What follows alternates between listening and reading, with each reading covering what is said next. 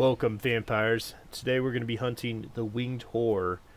And for us to reach the Winged Horror, we have to kill Knight Marshal Styx. That way we can get our bat form and fly up to this location that I'm taking you to. You also need to build Eye of the Twilight, and you'll find this boss on the right side of Frainbade Woods just below the snowy area. I do suggest taking this boss on first out of the 3 endgame bosses just because it's kind of a little bit easier fight. I also like to rock with Rogue Blood in this fight just because I could be moving faster. In this fight you need to be moving. Alright, let's dive in the fight. So his first move, as you see, is it's a charge move. So you just gotta step to the side of that and avoid it. It's pretty wide, so I do suggest keeping a dodge handy to avoid it.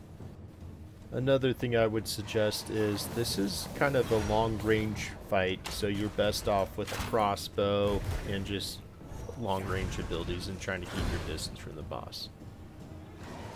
When you see this boss just walking towards you, just unload on him. But if he turns around and he'll do all those ice blasts, you need to avoid those because they will slow you down and you'll take major damage from it. And so one of his next abilities is he will fly up in the air and he will blast chaos fire on the ground. And what you kind of want to do at this stage is let him blast on the ground in areas that there is fires. That way you have like safe haven zones. So right now I'm basically just trying to keep the fires in the bottom or on the side right there. And then I know I have this big open area on the right. The next move you're going to see the Flying Cat do is he's going to fly in the air and the ground's going to get lit up with circles, and you got to avoid those because they're going to be chaos bombs dropping.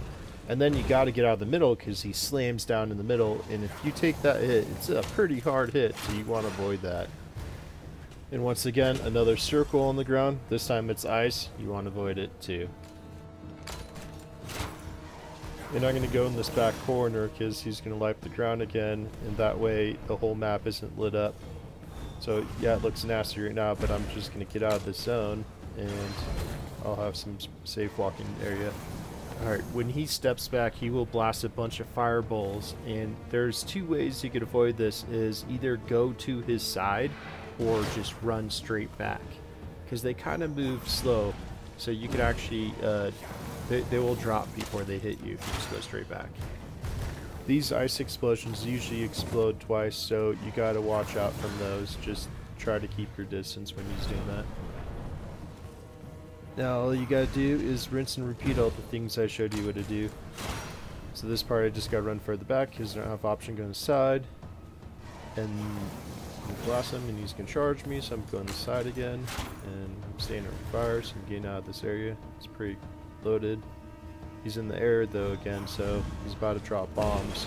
So I'm gonna go in this chaos area just so he drops it where the others are. And weirdly to say, this area seems like it's the safest right now. You'll also see a big circle on the ground light up in white, and you just need to evade that as fast as you can because it will be an ice explosion that does incredible damage to you. Now that we're in late stage, the boss will also stand up and wave its wings and push fireballs in a row, and you do not want to be in front of that one. You want to evade to the side. And this one you can run further back. And we're going to dodge the Winged Horror, heal up a little bit. As you see, this fight would be a little messy, you know, just fighting melee and stuff like that. That's why I highly suggest a crossbow or to be doing a lot of spell damage, or both. Also, when you get to these endgame fights, you basically want to try to get fully geared for it if you can. At least probably like 78 plus, just because you'll be taking so much damage and it'll be hard to survive these fights. And so the abilities I'm using for this fight is, one is Purgatory, a way I could heal myself consistently while he's like in the air. I'm also using Chaos Volley. Weirdly to say, he's doing Chaos Balls to me, but I'm doing the back to him, and he's actually taking a lot of damage from it, so I do highly suggest it. And I'm also doing Heart Strike, just emergency, get out of there. It also gives me a backup heal. And P.S. no winged real cats were harmed in this video.